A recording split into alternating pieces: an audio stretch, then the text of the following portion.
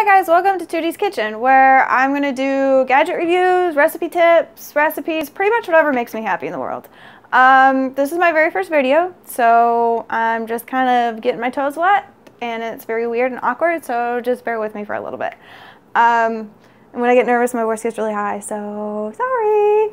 Okay, so I figured for the first video we do a cool tech review. This isn't a tech video. Jesus. A cool kitchen review. So my husband actually had this idea of when you go online and you see all these weird gadgets that you want to try, but you don't spend the money on them to try them. Well, that's what I'm here for this time. So we were shopping and I saw this gadget that I wanted to try out. So we're going to go for it. So you don't have to spend all the money on it, and we can see if it actually works. And of course I got something that looks like it could be a complete and utter disaster. We're going to make butter.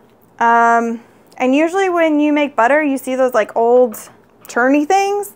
This is, I guess, modern age butter making. So it's called a Buttercup. And we got it at Home Goods actually. And see it? It comes like this. So it's got all these instructions.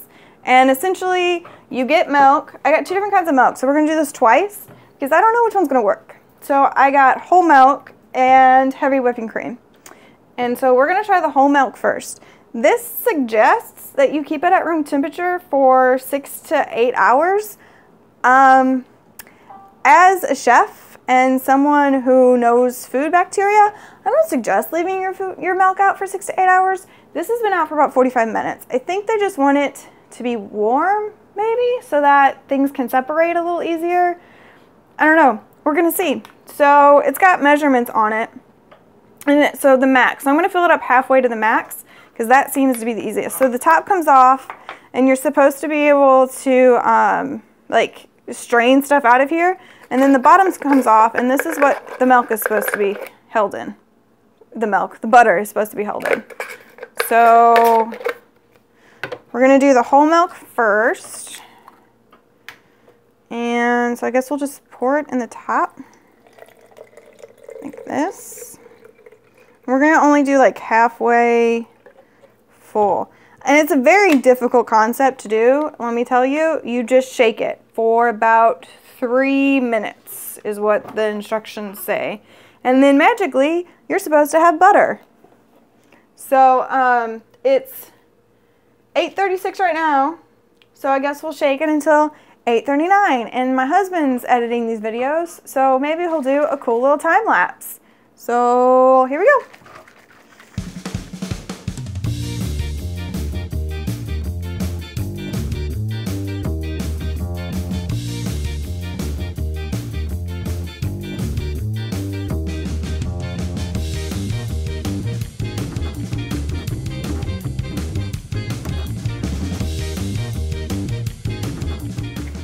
Okay, so I have been shaking for 3 minutes, and I feel like absolutely nothing has happened. But I'm going to get a bowl, and we're going to strain everything out. I didn't plan this one through very well. Alright, so I got a bowl, and yeah, I feel like absolutely nothing has happened. Oh no, I don't want that. I want the top with the strainer. I feel like I just shook milk around for 3 minutes for almost no reason, other than to shake milk around for 3 minutes.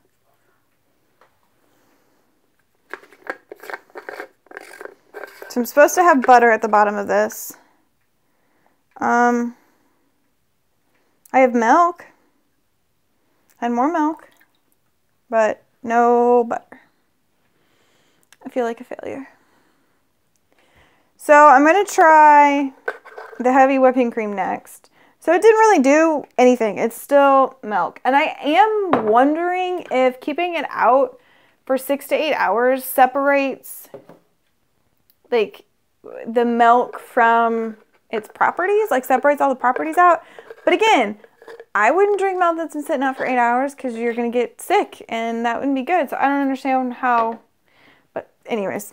So we'll try the heavy. It is at room temperature. It's been out for a little bit. Now, heavy whipping cream I'm real nervous about because heavy whipping cream makes whipped cream if you whisk it. So I'm thinking I might end up just making a whole bunch of whipped cream, which wouldn't be the worst thing. It'd be better than absolutely nothing.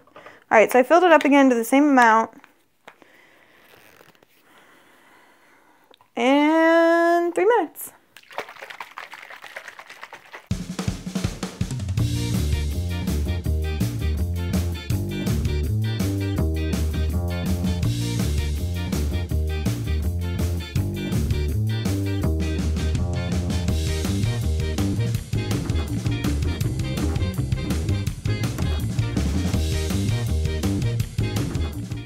All right, 3 minutes. Flaw in the design, it leaks. So, you know, there's that for it. And we tied it real tight too, but still leaks. All right, so I'm gonna pour this heavy whipping cream out. In a different bowl, apparently.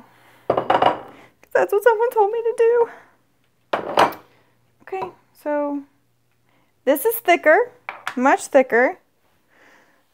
But again, I feel like, see, that's a lot thicker than what it was when it went in. But again, it's to make, a heavy whipped cream is to make whipped cream. Like, if I were to keep doing this, it would make whipped cream. That's what it's for. That's what we use it for in kitchens, at least. Like, if you don't have whipped cream from the store, you just take a little bit of this heavy whipping cream in a mixer with some confection sugar and whip it till it makes whipped cream. All right. So I've got like a little bit of film in the bottom, but I wouldn't call that butter. There was a lot of chunks in there though that came out. So I'll show you the bowl here. So keep in mind that whipped cream, heavy whipping cream and milk is two different consistencies, but this is definitely thicker. But again, I'm going to say this one more time. If I kept doing this, it would just make whipped cream. It wouldn't make butter. So I'm going to say that this was a fail, whether it be on my part because I didn't get the right milk, or just the flaw is, now I've never made butter like by myself without, you know, just for fun. So I'm not, if anybody's ever made butter and you got some tips, maybe that would be the way to go. But I would not waste my time on this. Plus, if you can make butter from just shaking heavy whipping cream, just get a cup with a strainer on the top and shake it, and it's the same exact concept. And you don't have to spend $6 on this little doodad. So yeah, so I guess I'll keep doing this and we'll have some whipping cream and we can have cake or something. So I'm going to try to do 2 videos a week, I think, is what I'm going to try to do. They won't all be gadget reviews. Some of them will be recipe tips. I might actually cook in some of them. I haven't really decided yet, but I do know that I'm going to do 2 videos a week for sure. And the next thing I'm going to do, because it was there and I saw it, is this Angry Mama, because really I hate cleaning out my microwave, and this seems like a really cheap, cheaty way to do it. So we're going to do this next time and see how it works. But I'm going to have Nathan cook spaghetti in the microwave first to make it dirty, because it's really not all that dirty right now. So that will be what I will do next. And for this little guy, he's going to find a home in a drawer and probably never come back out. So thanks for visiting Tootie's Kitchen, and yeah, come back in a couple days for Angry Mama.